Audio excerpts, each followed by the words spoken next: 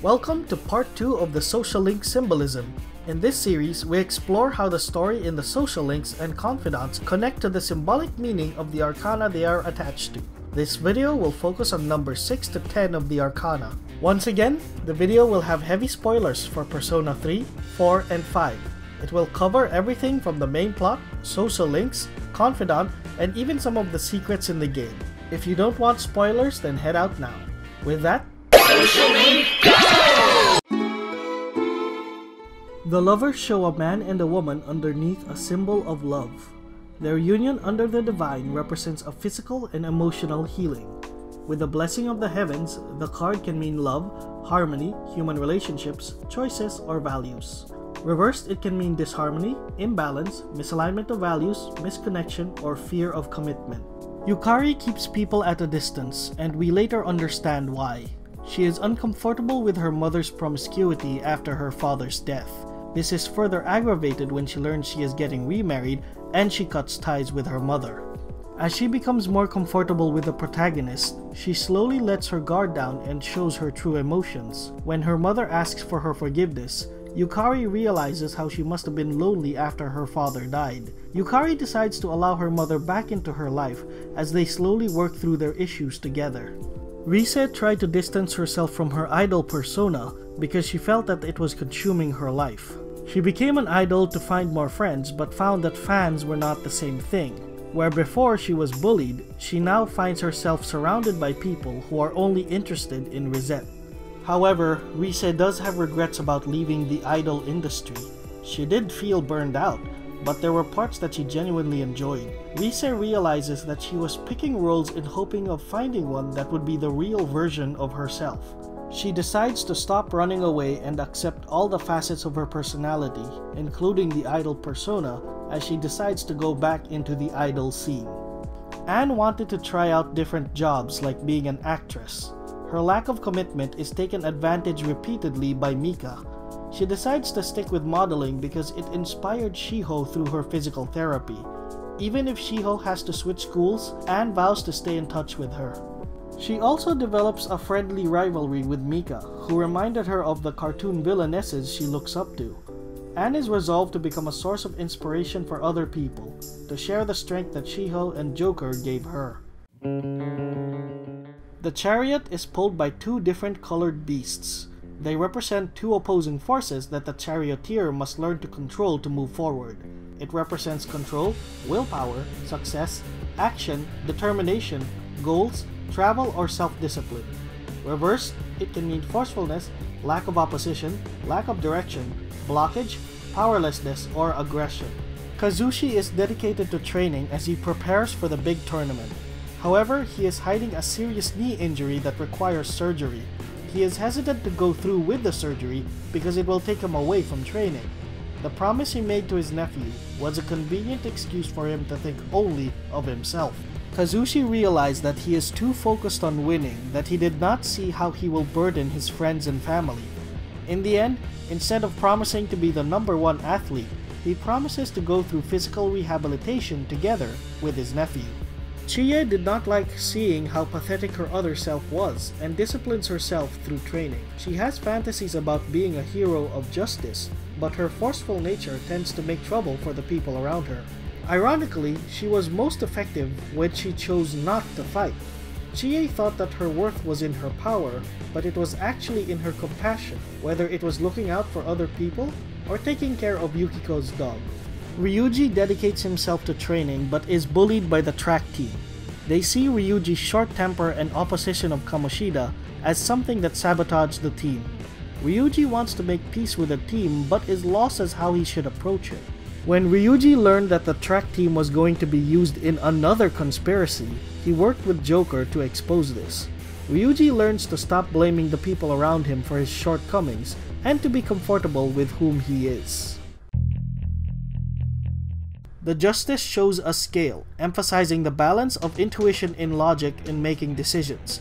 It also shows a double-edged sword, to show the precision needed to make clear judgment. These are important qualities needed in the pursuit of justice, fairness, truth, cause and effect, law, actions and consequences, honesty or integrity. Reversed, it can mean injustice, unfairness, lack of accountability, dishonesty, false accusations, or corruption. Chihiro's fear of men causes problems for the meek girl.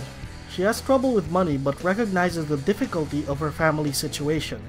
However, she is falsely accused of taking money from the school. Her hesitation at confronting her situation leads to things getting worse. When Chihiro realized that her inaction could lead to her losing someone important to her, she finally got over her fear and confronted the situation. By seeking out the truth, she was able to discover the misunderstanding and clear her name. Nanako struggles with understanding what happened to her mother. She asks difficult questions and seeks the truth from her big bro. She is trying to process her grief, but Dojima's distance makes her feel unimportant and unloved. She did not realize that her father was grieving in his own way as well, and her words further emphasized his own shortcomings. Dojima tries to make time for Nanako, and she realizes that they are a real family. Akechi, the detective prince, was the lead figure in the investigation on the mental shutdown cases and the Phantom Thieves. This made it easy for him to control the situation since he was on both sides of the issue. He believed that helping his biological father's tyrannical rise to power would force him to acknowledge him. He did not see that Shido just saw him as a puppet to be used and discarded. He despairs when he realizes that his integrity and reputation will be ruined when the truth is revealed. Akechi is spiteful at all the injustice he endured, but his inability to trust anyone forced him to walk a path alone. In the end, he had to trust his greatest desire to the Phantom Thieves, as he would be unable to do it himself. The Hermit's lantern lights his way, but only for the next few steps. It is a symbol of wisdom, knowing that not everything will be revealed but to move forward regardless. This imagery evokes the ideas of soul-searching, introspection, being alone, inner guidance, meditation, or solitude. Reversed, it can mean isolation, withdrawal, loneliness, unhealthy separation, and paranoia. Maya likes playing the deserted MMO, although she does use it more like a chat room. With the anonymity provided by the game, she is able to vent out her frustrations in work and her personal life. She is happy that someone is able to understand her and often adopts different personas to explore her emotions. When the MMO's closure is announced, this disheartens Maya. In trying to do something special for her chat buddy, she realizes what a hard time she had been giving him, burdening Tatsuya with her emotional baggage all the time. Maya takes one hard look at herself and with a personal message for Tatsuya, bids a fond farewell to the protagonist. The fox in the shrine never speaks to you, but it does make its intentions and motions clear enough. The fox wants to repair the shrine and plans to do this by spreading rumors of the shrine's benevolence. Fulfilling the request makes the request makers reflect upon their lives and come to new realizations about themselves. What they thought they wanted would lead them to what they actually needed. So their requests would be fulfilled, just not in the way they intended. Thanks to all the donations, the fox was able to renovate the shrine. With the new golden shrine and the reputation of fulfilled wishes, more people would come and donate to the shrine. Futaba is able to manage her social anxieties and paranoia by framing it like a video game. She wants to go back to school but finds many hurdles, like her tendency to dwell on bad memories and lack of knowledge about people her age. Her promise list gives her a way of tackling these issues and seeks out her one friend, Kana. When she learns that Kana was still undergoing physical and possibly sexual abuse from her parents, she decided to break Kana out of her isolation. Rescued from her situation, the two friends are able to reconnect. The Wheel of Fortune is governed by the Sphinx. Its place at the top or center signifies the importance of staying balanced amidst change. Fortune represents good luck, karma, life cycles, destiny, a turning point, changes are coming, soulmates, or chance. Reversed, it can mean bad luck, resistance to change, breaking cycles, misfortune, losing control, setbacks, or disruption. Keisuke is expected to follow his doctor father's footsteps, and this frustrates him. Keisuke does not want to inherit his father's hospital. He is able to change his father's mind when he places high in the contest. Keisuke has an opportunity to study abroad, but his father is making all the decisions for him, like which school to go to and where he should board. Confused, he tries using things like fortune-telling or going on a soul-searching trip to decide for him. Eventually, he finds himself back to becoming a doctor, but now he has his own reasons for doing so. Naoto is challenged by the mysterious phantom thief to a game of wits when her belongings are stolen. She loathes indulging in such a childish endeavor, but part of her feels excited.